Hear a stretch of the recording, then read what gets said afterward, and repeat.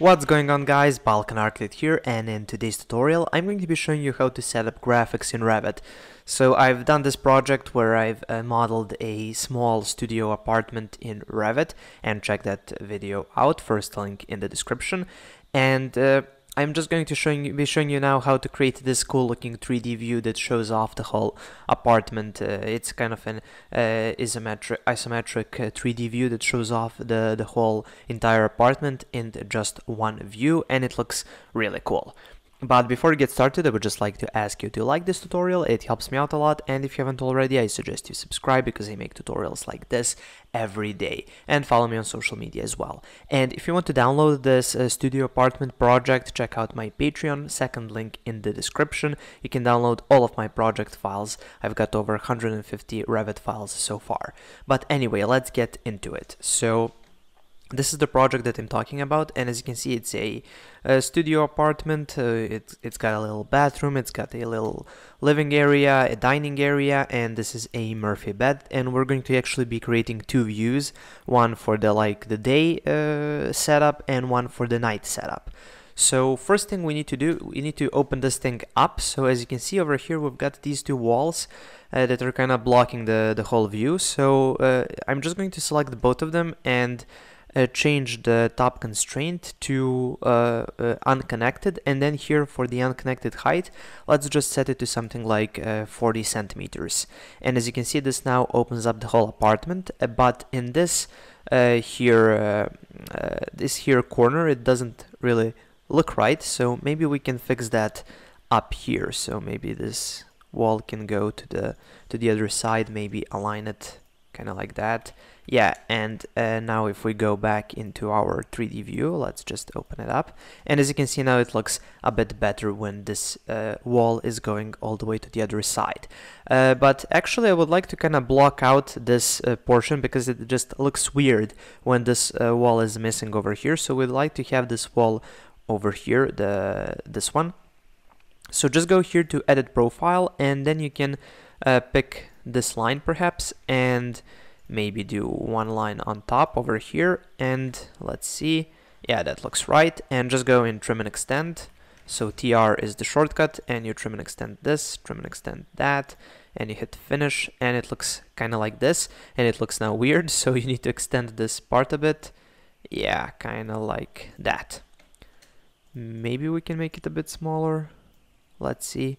Yeah, it looks, I think it looks right in this kind of arrangement. Now to set up the correct view, you hit this little drag corner mark of the this view cube, and now you get like the perfect isometric view with like 45 degree angles. And as you can see, now the bathroom looks kind of weird and you can't really see anything. So what I'm going to do is I'm going to select the shower, this wall as well, and this door over here, if I can only select it. Okay, you just hold the control and then you get this little plus sign so you can add elements, and if you hit a shift you get this little minus sign, and then you can deselect elements. Anyway, we've got these selected, and just right click, go to Override Graphics in View and select by element. And now here we can just bring the transparency down to something like 80, and I like to turn on halftone. Hit apply, okay, and this is what it looks like. So now, as you can see, you can see that there is a shower, there are some walls, but they're all in halftone. Maybe actually I'm going to bring this up a bit, just to make it a bit more visible, maybe to 60. Let's see. Okay, yeah, it looks a bit better at 60. Okay, so once we have this set up, let's turn on the realistic view, and when we do that, we're going to have a problem. As you can see, this is now hollow. There is nothing really underneath. If I rotate around, as you can see, we don't have any floor. And let's just set this back to our view, and let's add a floor. So the way you would usually add floors is go to level 1, go to floor, let's do a rectangle floor like this, and let's set the material for the floor. So we're just going to edit type, hit edit, go here, edit by category for the material, and I'm just going to go to fabric and find this carpet with stripes. Yeah, I really like this one. Load it in. And once it's loaded, just hit apply, hit OK, and now you've got your carpet. But when I hit OK, apply, okay again, and oops, and I just finished this off, and go into 3D, cancel. Yeah, go into 3D. This is what you get. So you get your nice little carpet, but the problem is it appears here on the sides as well, and it just doesn't look right. It shouldn't look that way. So what you have to do is you need to go back into level 1, go into edit boundary, and then bring it in a bit. So bring it to the inner sides of the walls, kind of like this, hit finish, and then when you go into 3D, it's going to look better. But if I orbit around, as you can see now, it's kind of poking through. Now on our particular view that we're doing, it won't be showing, but if you want to kind of orbit it around, it might look ugly. So what you can do, you can select all of the outside walls like this, and then give it a base offset of -15 centimeters, and that should cover that. But here you just need to bring this up a bit, so go into edit profile and just bring it up, finish. Okay, and now it looks right, and if we orbit around, it's just flat on the downside. So let's go back over here, and this now already looks really cool, but let's add something else. So because we kind of deleted these walls or made them shorter, let's create a view that shows what this would look like if the walls were actually there, and for that I like to use model lines.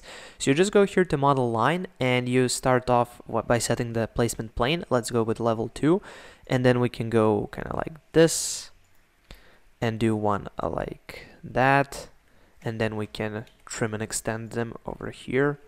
Let's try that. Yeah, and let's add a vertical one. So just go to let's see, model line, pick a plane, and here you can just go from placement plane. You can go with pick, and then you can go pick a plane, and then you can pick this plane perhaps, and then just go all the way down. So there you go, that's how you create these lines. But they're now ugly and green, so what you can do, you can actually select them and you can change them. So you go just here to line styles, and you can go with hidden lines, and they'll be dashed like this. Or you can go maybe to, I don't know, overhead lines. Yeah, and there actually will be black now, so it looks even better. And if you want, you can go with model lines. Let's go with level 2, and maybe you can add the other line like this, so where the wall would actually be if it had some thickness. So let's change these to hidden lines as well. Yeah, this actually looks a lot better. It gives it a bit more dimension. Now I like this view, but the problem is we don't have any shadows, and shadows always make everything look a lot better, so just turn on shadows. But as you can see, our main part, like the most interesting part about this apartment, which is this huge cabinet area that combines the living room with the kitchen and some storage over here, it's in the shade. So just go here to sun settings and go sun settings, and maybe switch it to top right. Let's see, apply. No, that's the one we have. Top left. Yeah, this looks a lot better, and now everything is visible. But it's too dark, the shadows are too dark, the materials are kind of, well, too dark as well, so we can actually change that. So just go here to the where you've set it, your visual style to realistic, and you can go to graphic display options. And once we open up this dialog, we can actually make some changes that are going to make everything look a bit better. So just go to shadows and turn on ambient shadows. These usually add a bit more, well, ambient. They kind of make everything look just a tad better, so I always like to turn them on. And then here for the lighting, you can actually make some changes. So let's drop the shadows, maybe even to 20. Yeah, that looks better. And then for the ambient light as well as the sun, bring that a bit up, so maybe just the ambient light. Yeah, and as you can see, it just changes the materials in such a way that they appear a lot lighter in these views. So that looks really good. Let's just check that we're at the right angle. Okay, yeah, that looks all right. And now let's just select these two reference or these two levels, and that's just annotation, and we can just hide that element for now because we want to have our beautiful little view.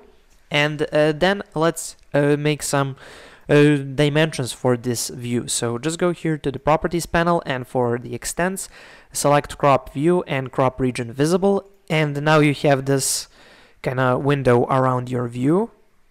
And now we can export this as an image. So just go here to File, Export, you go down, scroll down, you find Images and Animation, you go to Image, and here I like to set first this to TIFF because that's how you get like the best resolution, at least in my experience, and this at least at 5000 pixels.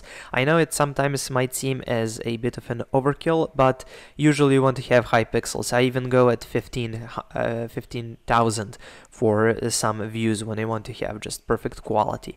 And here you just change where you want to save the file and you hit OK, and that's how you export your JPEG. And you would do this once to get this daytime 3D axonometric or isometric view, and then for the nighttime you need to select the table and here hide that element, and we select our Murphy bed family and change it to bed down, and there you go. Now we have a nighttime option, and you can of course save this as well.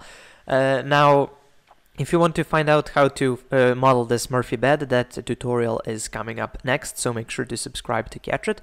And if you want to download all of these families and all of the projects that I'm creating, again, check out my Patreon, link is in the description. Okay, so that's pretty much it for this tutorial. Thank you for watching. Please subscribe, like, and share this video. And if you have any questions, comments, or suggestions, make sure to leave them in the comment section below. Thank you for watching, and have a nice day.